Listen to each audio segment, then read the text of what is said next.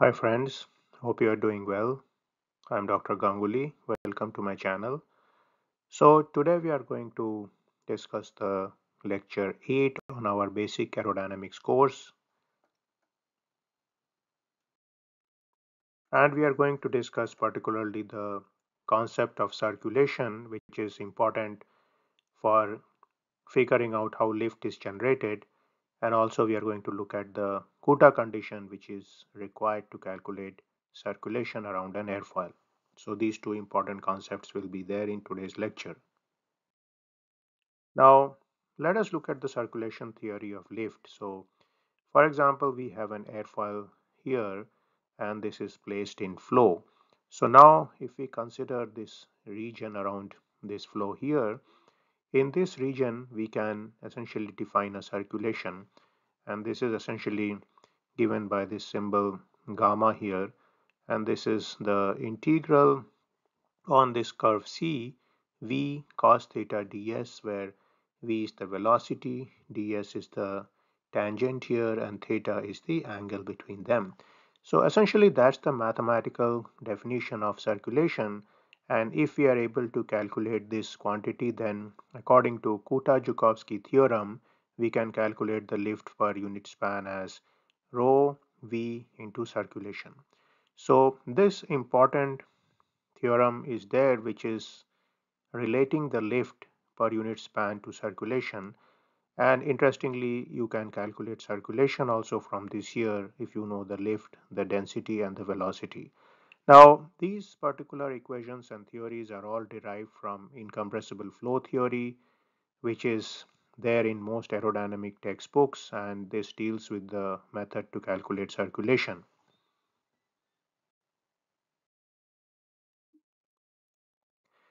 Now, the circulation theory is compatible with the true physical nature of flow on the airfoil.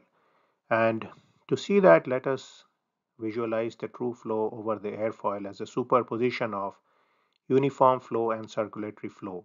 And I'm going to explain this in the next slide. So right now, let's think that this is what is happening. So the circulatory flow is clockwise, and when we add this circulatory flow to the uniform flow, what we get is the higher velocity above the airfoil and lower velocity below the airfoil, which is actually what we see whenever we do any wind tunnel experiments.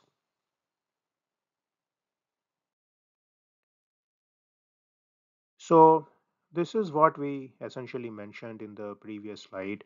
The uniform flow plus the circulation is equal to the generation of lift here, and this is in the clockwise direction. So what will happen is that this is going to cause a lower pressure on the higher surface and a higher pressure on the lower surface. So this is the typical result of this combination of uniform flow and pure circulation, and this is going to create a lift in the upward direction. So this is what we see in an airfoil section when it is placed in flow. Now, how much is this circulation? So the strength of the circulation is the precise value which, when we add it to uniform flow, makes the actual flow on the airfoil leave the trailing edge smoothly. So this is how you calculate the circulation. There is going to be a certain value of circulation which, when you add it to the uniform flow, is going to enforce the Kutta condition. Or in reverse, if you enforce the Kutta condition, then essentially you can calculate the value of circulation which is there in the airfoil. So now these concepts are very useful. Some of them are coming from potential flow theory. A lot of complex analysis is used in the Kutta-Joukowski methods and so on. And this is a large component of the traditional aerodynamics, which yields nice closed form solutions to many problems. Now, this is important because the generation of lift actually occurs because of circulation, and therefore the circulation theory of lift gives you a good insight into what's happening on the real airfoil system. There is a uniform flow which is coming, and there is a circulation which is getting created so that the Kutta condition is satisfied, and that is essentially going to result in the generation of lift on the airfoil, which is your primary objective as far as flying the aircraft is concerned. So these were some important concepts. Now this is very important even in computational fluid dynamics. You have to enforce Kutta condition and so on. So it will always be there as far as the aerodynamic and numerical methods for solving aerodynamic problems are concerned. So with this, I'm going to end this very simple lecture series, which was the introduction to aerodynamics. And the purpose of this was essentially to give people in first year college and even in class 11 and 12 of the high school system an idea about how airplanes fly and some of the very basic things. Now, many of the things I have tried to explain in very simple terms, so the connoisseurs and cognoscentes on fluid dynamics may not be very pleased with them, but it's pretty useful for actual design purpose and to know physically as to how the aircraft fly and how aircraft can be designed, because there are a lot of people nowadays designing small aircraft, designing drones, designing micro air vehicles who need a basic idea about aerodynamics. They need some basic knowledge about the different equations, and particularly they need to know what is CL, CM, CD,